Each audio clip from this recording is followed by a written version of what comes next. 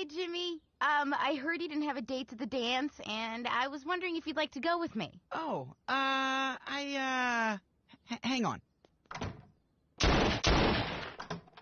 I'd love to go, Meg, but I have to go to my little brother's funeral that night.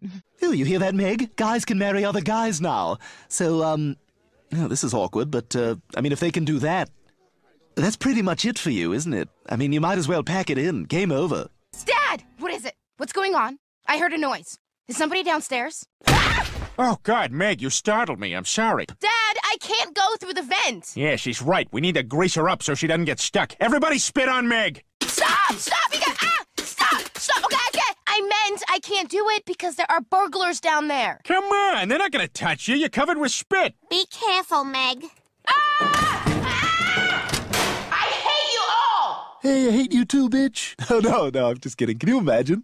Meg, your mother made soup for you. Here you go, honey.